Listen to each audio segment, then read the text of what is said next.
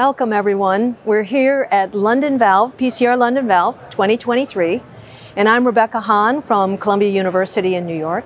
And I am joined today, I'm so lucky to be joined today by Anita Asgar, who's from Montreal Heart Institute, an interventional cardiologist, and then another interventional cardiologist, Scott Lim, from two different universities, University of Virginia and University of British Columbia.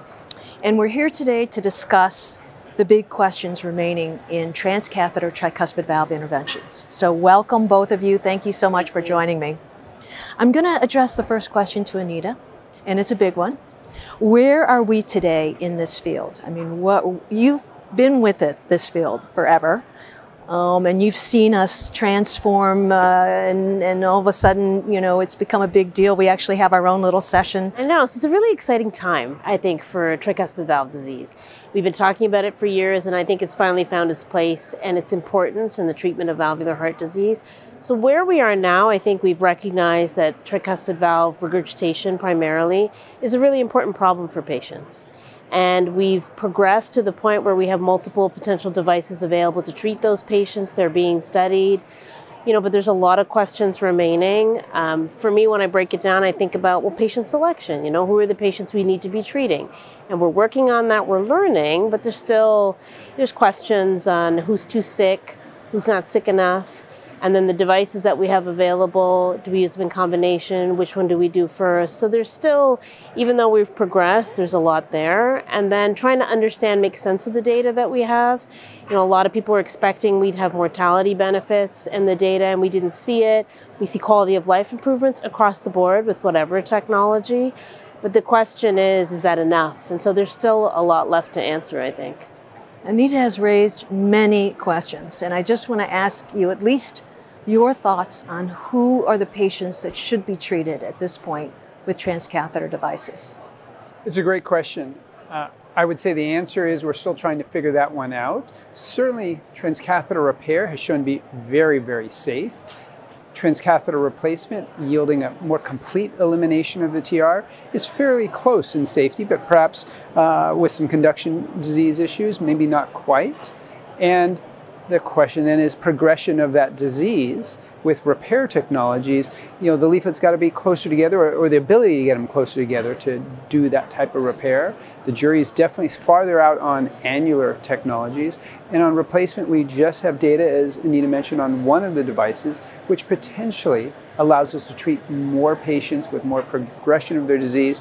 But it's still, since things haven't been compared head to head yet, still not clear fundamentally who are the patients we should be doing and who we shouldn't be doing yet.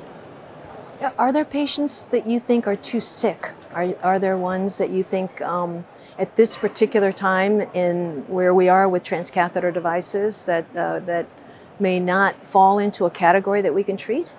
It's a good question, because some of the data that's been presented suggests that the people that benefit the most are the ones that are the sickest, that have the greatest impairment of their quality of life, seem to benefit the most. You know, we struggle on a daily basis when we see these patients trying to understand, you know, how important is the cirrhosis, how important is the liver failure, who should we offer this to and who should we not. And, you know, that's what the heart team is for. And I think the heart team helps us to try to understand, but, you know, we're rethinking that.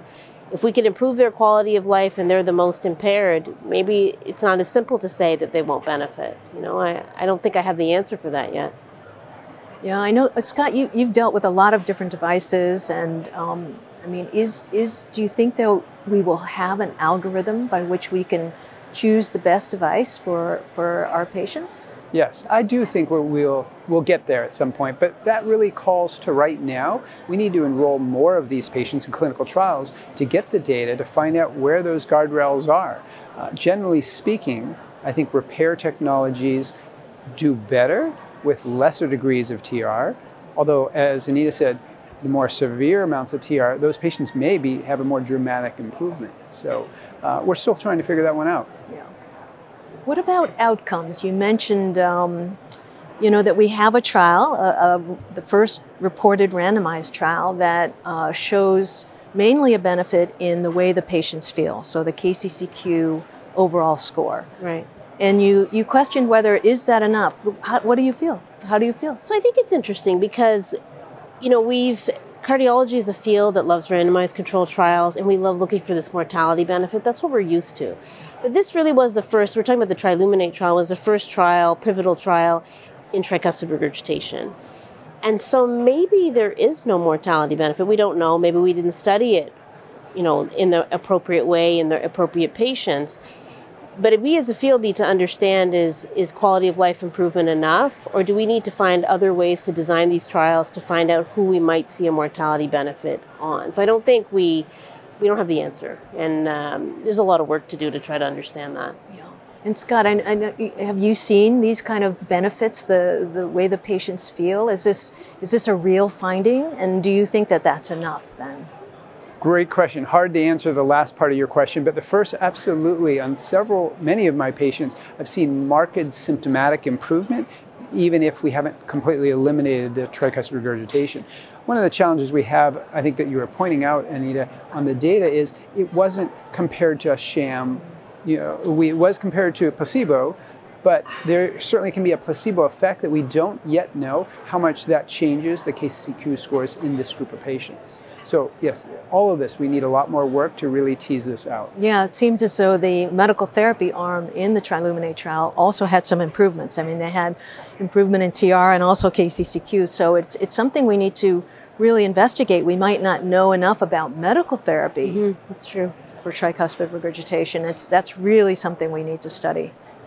So the last big question, where are we going from here? Where do you think the field of tricuspid valve interventions is headed? Well, I think it's a very exciting time because there's the interest, there's the technology, and there's the willingness to study these patients. I mean, we're headed towards more trials, trying to understand the outcomes better and understand patient selection better. So it's going to be an exciting couple of years ahead. Yeah. I think it's an interesting question that you in particular are raising, because I do think with the rise of tricuspid regurgitation therapies is tricuspid regurgitation imaging, even to better understand, which you've led the way on who these patients are and what our impact is, as well as technologies have arisen that we're now able to image in the procedure in different ways via a catheter or other things. So I think it's, as you said, it's an exciting time. We're in the steep part of that curve. Yeah, I do think we're on the steep part. I agree with you fully. I agree that it's the heart team that makes the decision, and in the procedure, it's a heart team also. So the imager and the interventionalists are working so closely together, and it's very exciting for all of us at this table right now. So I thank you so much for your time. Thank you. And I thank PCR London Valve for having us.